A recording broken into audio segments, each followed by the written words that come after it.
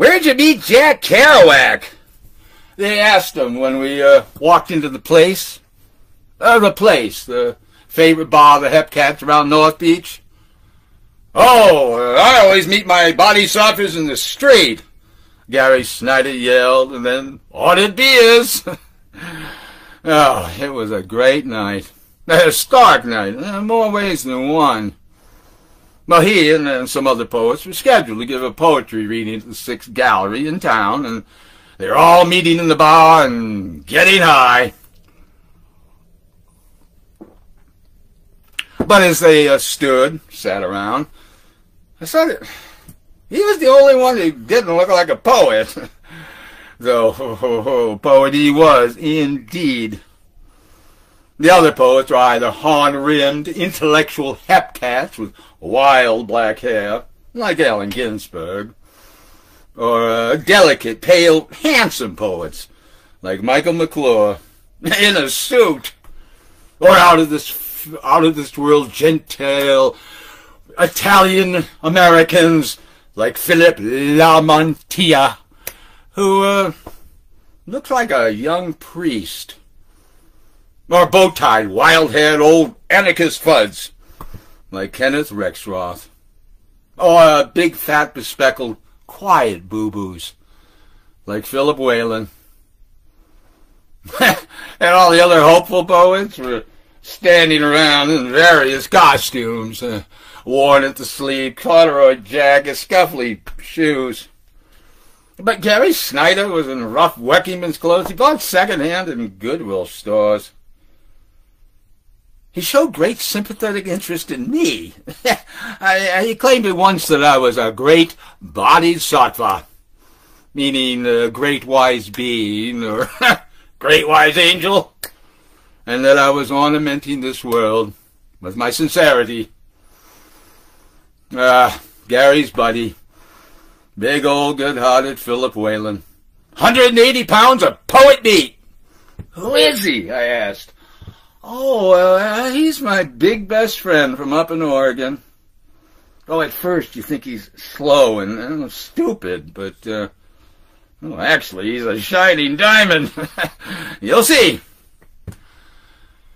Well, anyway, I followed the whole gang of howling poets to the reading at the 6th Gallery that night, which was, among other important things, the night of the birth of the San Francisco Poetry Renaissance. I mean, everybody was there. It was a mad night. And, I was the one that got things jumping by going around collecting dimes and quarters from the rather stiff audience standing around in the gallery, and coming back with 3 huge gallon jugs of California Burgundy.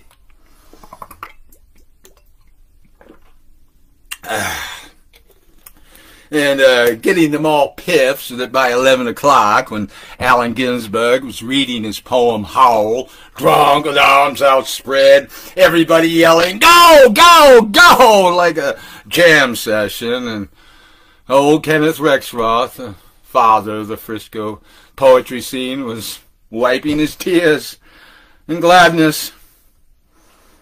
Oh, and Gary himself read his fine poems about Coyote, god of the North American Plateau Indians. "Fuck you!" sang Coyote and ran away. Read Gary to the distinguished audience, making them all howl with joy. It was so pure. Fuck being a dirty word that comes out clean.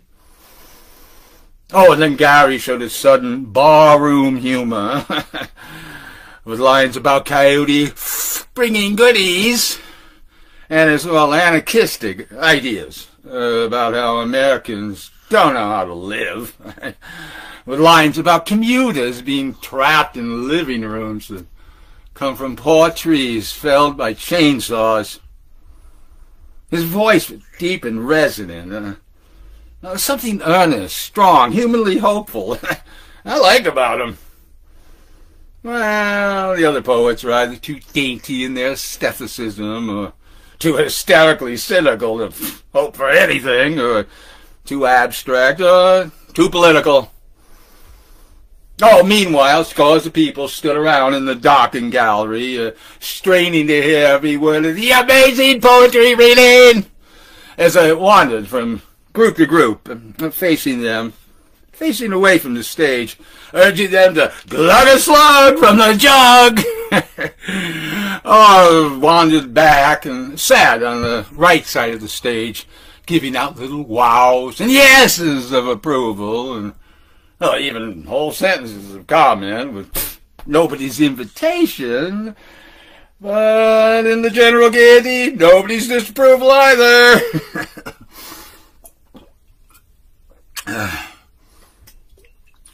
It was a great night.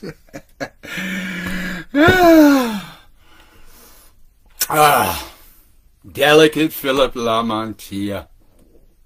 Read from a delicate onion skin, which he kept flipping carefully with long white fingers, the poems of his dead chum Hoffman, who had eaten too much peyote in Chihuahua, but read none of his own poems. A charming elegy in itself to the memory of the dead young poet. And read them in an Englishly little voice that had me crying with inside laughter, though later I got to know Philip and liked him. Among the people standing around in the gallery was Natalie Jackson, a girl with a short haircut, red-haired, bony, handsome, a real-gone chick.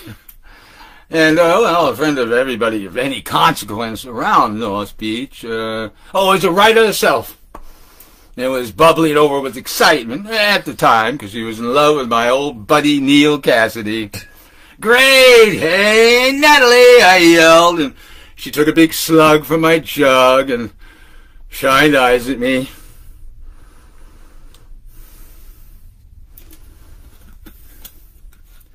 Neil just stood behind her with both arms around her waist. Between poets, Kenneth Rexroth would get up and make a little funny speech in his snide, funny voice and introduce the next reader. But, as I say, come 11:30, when all the poems were read and everyone was milling around wondering what had happened and what would come next in American poetry, he was wiping his eyes with his handkerchief. And we all got together with him, the poets, drove in several cars to Chinatown for a big fabulous dinner off the Chinese menu with chopsticks, yelling conversation in the middle of the night in one of those free swinging great Chinese restaurants of San Francisco. This happened to be Gary's favorite Chinese restaurant, Samwo. And he showed me how to order, how to eat with chopsticks, and told anecdotes about the Zen lunatics of the Orient. Had me going so glad. And we had a bottle of wine on the table. Finally, I went over to an old cook in the doorway of the kitchen and asked him, "Why did Bodied Hama come from the West?" "I don't care," said the old cook. I told Gary, and he said, "Perfect answer. Absolutely perfect. Now you know what I mean by Zen."